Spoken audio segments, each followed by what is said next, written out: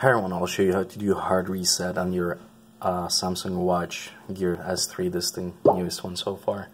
So you'll need to power the phone up, power the watch off completely, make sure it's completely off, and then you'll need to hold power button until you see the rebooting screen.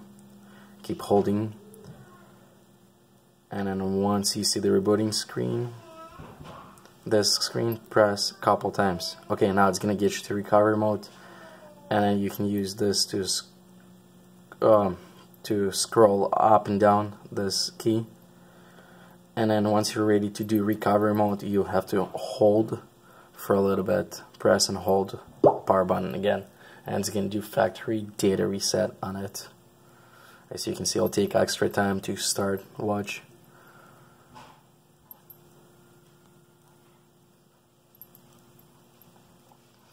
So it's completely like resetting the watch.